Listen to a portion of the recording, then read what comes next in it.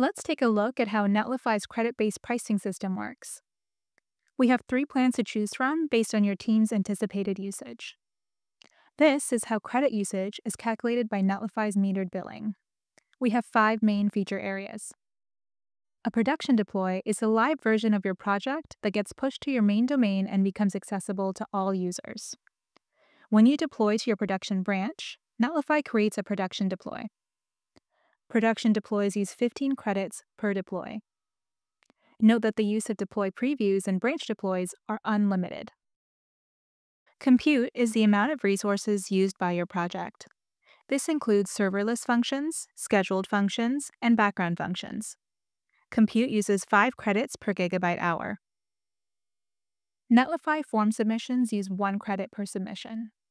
If Netlify auto-detects spam in a form submission, then a credit is not consumed. Bandwidth is the amount of data traffic your project sends out to the internet.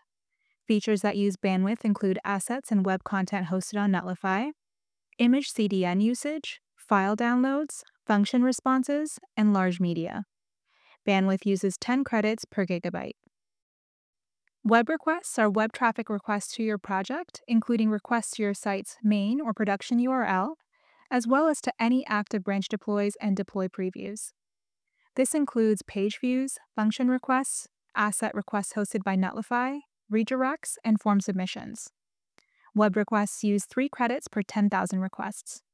Using our credit calculator, you can calculate common usage patterns and determine your anticipated usage. Once you're using the system, you can monitor and track how your projects are using credits for metered billing, add-ons, team member seats, domains, and more.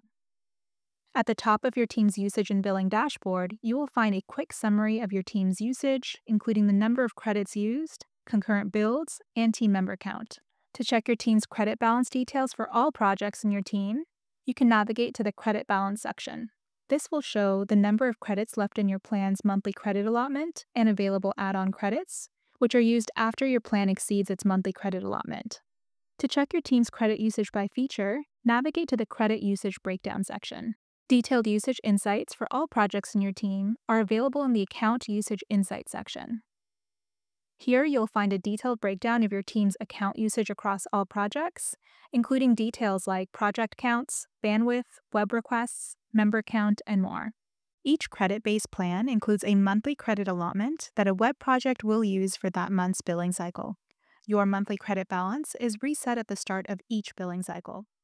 If you have a personal or pro plan, you can buy more credits to ensure you always have enough credits to keep your web project active. If you're on the free plan, you cannot buy more credits to keep your project active, and you must either wait until the start of your next billing cycle or upgrade to a higher credit-based plan. Once your web projects use up their monthly credit allotment, they will use credits from your add-on credits balance, if available. Excess credits from the monthly credit allotment are not rolled over to the next billing cycle. However you like to build, credits are designed to make sense with your workflow. For more information and to see commonly asked questions, check out our docs.